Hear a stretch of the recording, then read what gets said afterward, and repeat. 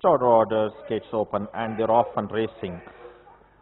As stop riding and refusing to move is Chocolate Greedy.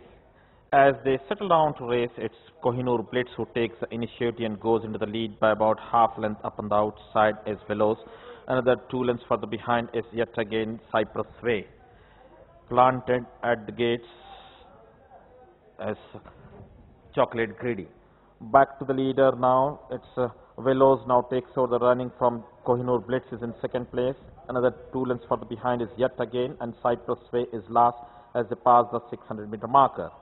As they start negotiating the curve. Round the turn into the straight, Veloz comes in on first, 4 lengths further behind is Kohinoor Blitz in the inside railing, making a forward move on the far side is yet again Cypress Way is last. They have little over 300 meters more to run in this race. Veloz is still about 5 to 6 lengths in front of yet again on the outside, Kohinoor Blitz on the inside railing, Cypress Way is last.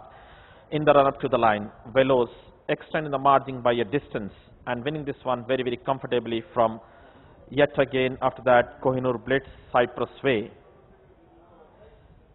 Smashing Beauty dwelt at the gates.